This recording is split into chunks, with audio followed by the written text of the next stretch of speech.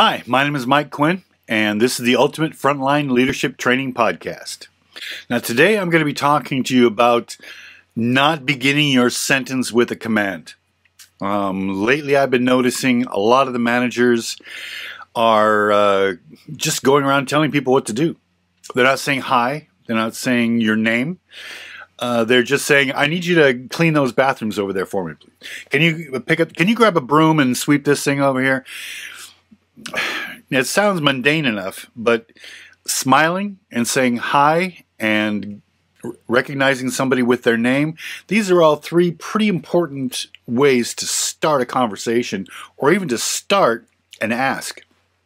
So if you're going to ask somebody to do something for you, you might as well start with a smile. Hey, how you doing, Betty? How you doing? Hey, could you do me a favor?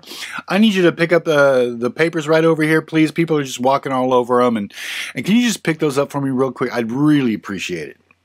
Thanks. They pick up the papers and saying, all right, thank you, Betty. You're awesome. You know, that little type of interaction goes much, much further with your employees and the atmosphere of which your company culture is observed.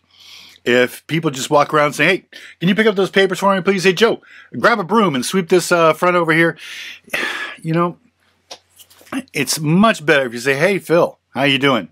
You having a good day? Great. Could you do me a favor? Could you grab a broom and sweep up around over here for me, please? I'd really appreciate it. Okay, it's starting to get a little messy. Thanks, Joe. You're the best. You know, this type of atmosphere is a much better working atmosphere than just having people just saying, hey, just do this, just do that. And oftentimes, they're not even smiling. And when somebody receives a message without a smile, that usually means, are they mad at me? Did I do something wrong? You know, you're going to be messing with your employees' heads when all you really wanted was somebody just to grab a broom and sweep the floor. You don't need to be messing with their heads, too. So smile, say, hey, Phil, do me a favor. Hey, could you come here a second, please? Can you grab a broom and sweep that up over there for me, please? It's just driving me nuts. Okay, I'd really appreciate it. Thanks, Phil. Phil goes and does it, puts the broom back. Thanks, Phil, man. You're the best. I really appreciate it. Okay, toss them a chocolate, you know, whatever type of little rewards you might have been going on. But this is a great opportunity to also say thanks.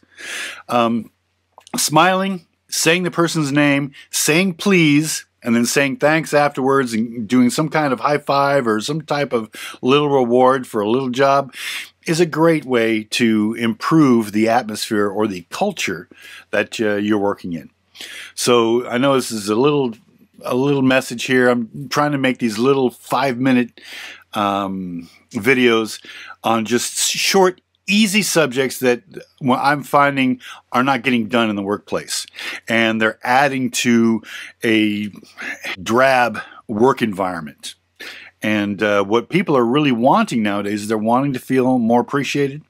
They're wanting to feel empowered. They're wanting to feel valuable.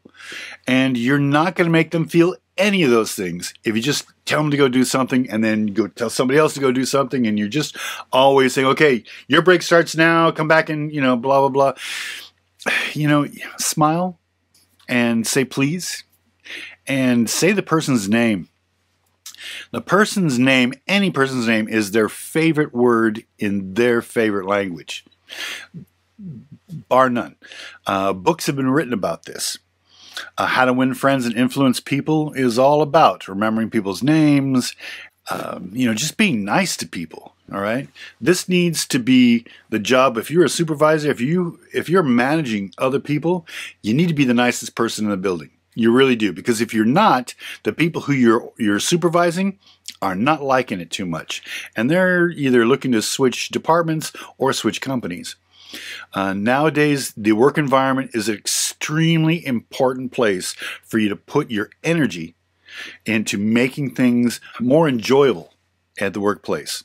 So that ends today's little mini lesson. Hope you liked it, and I'll see you next week.